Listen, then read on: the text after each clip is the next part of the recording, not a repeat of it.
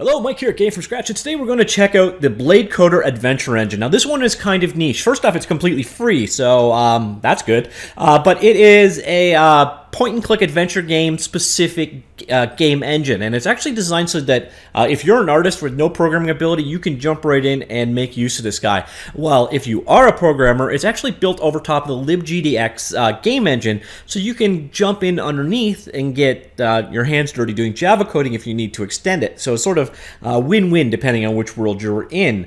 Now, I covered this guy quite a while back, but just today, Adventure Engine 2.0 was released. BladeCoder Adventure Engine 2.0 was released. So I decided to take a quick revisit of it. Now, this guy is available on GitHub. It's under the Apache license, Apache 2 license. Again, as I mentioned, it's built over top of LibGDX.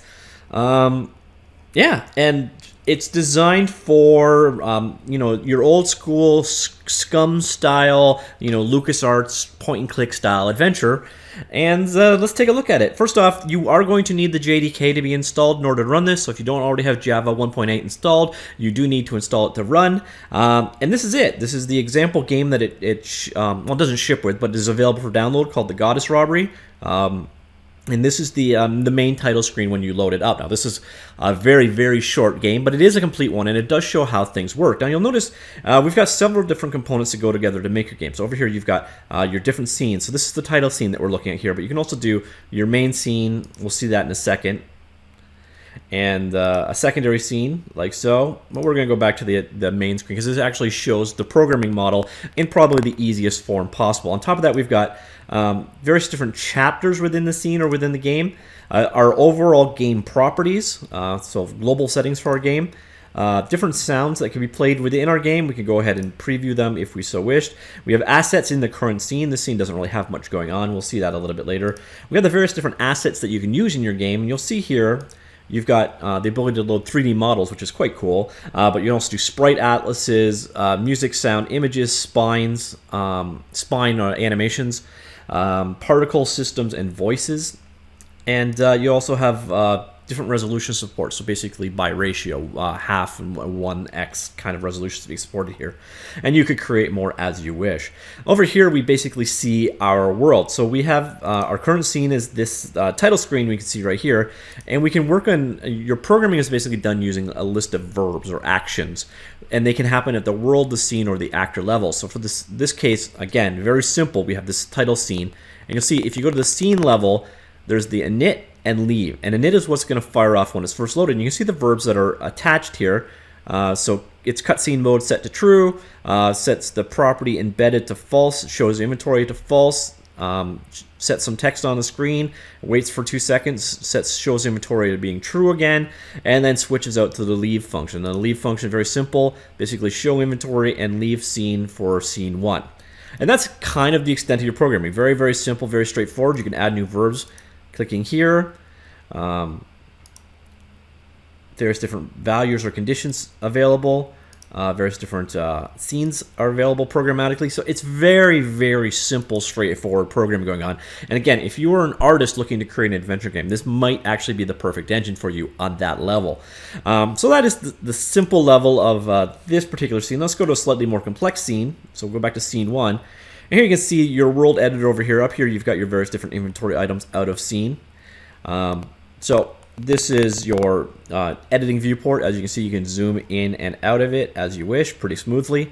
And here we'll select an actor within the scene. So this is your main character. So you can see over here, it's selected it. Here are all the various different items available within this particular scene. So you can see we've got our player selected. So with the player selected, you can see the different... Actually, there's no particular code attached to him, but you can see the animations that are available for him. You can see a preview of it up here.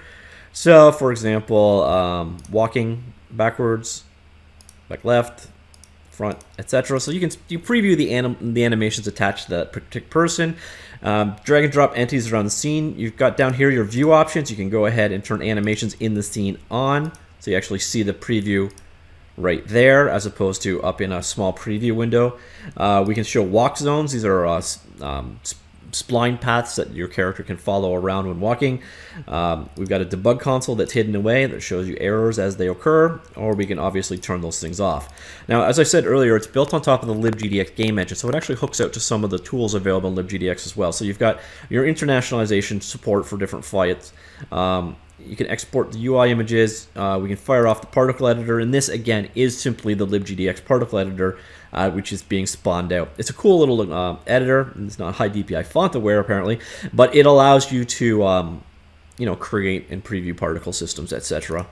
And yeah, that's kind of it. We've got various different dialogues available for this person, so we're going to go ahead and run the game.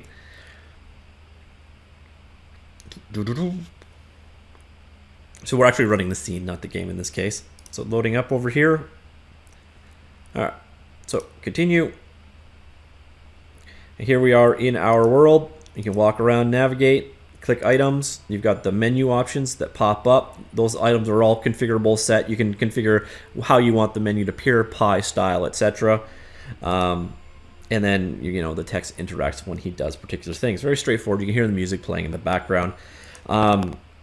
By no means is this the world's most complex editor, because it sets out to do one particular task, and that is to create adventure-style games with minimal programming requirement, and it does that. It's got the ability to bring all your various different assets in, your animations in, your sound files in, to string them all together, to do text overlays, to internationalize text.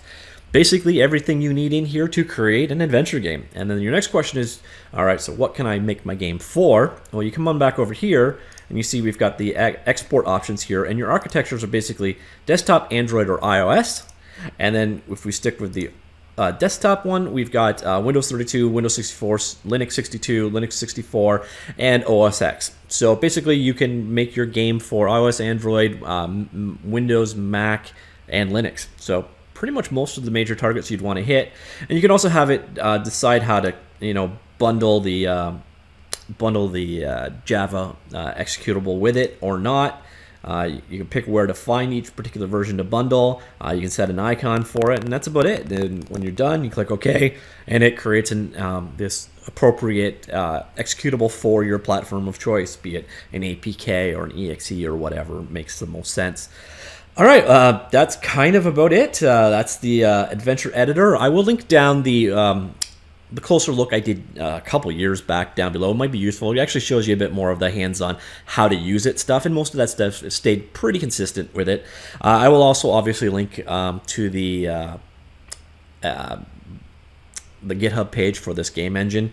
So if you do want to check it out, again, it's just a zip file. You just download it, run the batch file, and it loads up the editor. Again, you do need to have the Java development kit installed for it to work, but that's about it. And I hope you found this useful. It's a cool engine. I love these. I love engines that actually leverage other engines. Like, I love the fact that this is tooling built on top of the LibGDX tooling.